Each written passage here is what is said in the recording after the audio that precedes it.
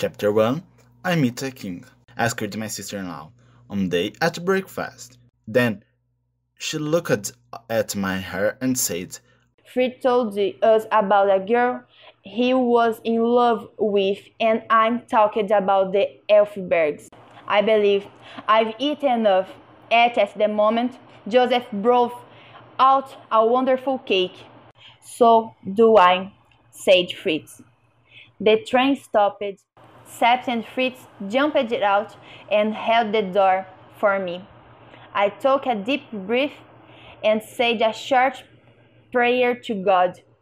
Then I stepped onto the platform of the station at Strassel. I saw what he meant. Black Michael couldn't say who I really was without showing everyone the real king.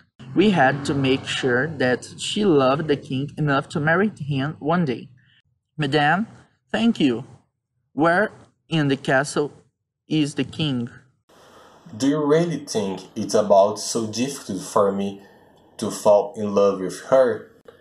I'm sure you're right, said Sept, smiling calm at me. Let's go to Zenda. But I see that hunting is more important to you. Yes, there are not a lot of wild animals at the Zenda, I said. Rupert gave me an arrogant smile. He was a handsome devil. I hope he is not so ill, I said, and what about my good friends the Gaunted, Bursting and Battered? I hope they are well. To the chateau. Sept ran out the was. Thank God you are safe, he cried. Did you see them? Oh, we asked. You must ride around her. The one who was killed, the king opens the window and drops his burden down the people. We learned from Johann that the king's elf was in serious danger, down in that dark prison.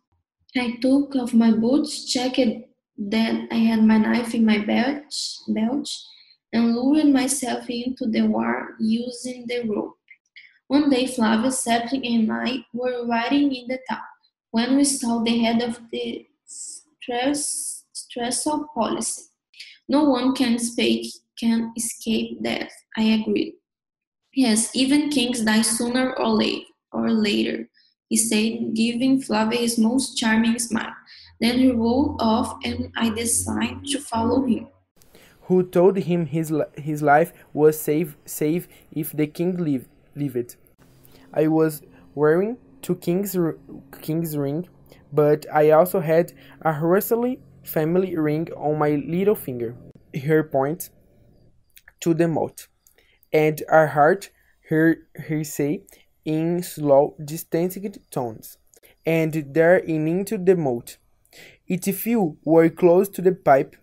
Then he started shouting at it. It sounded as though glass had been broken. The window suddenly went dark. Then a woman cried out. But I wasn't there. If that happened, I had told my men go back to the chateau to tell everyone that the king and I were dead. And we got to the top. We waved at me. I would love to stay and talk, but things are not be too hot for me here, he said. She said she had rhymed him many times about Rupert.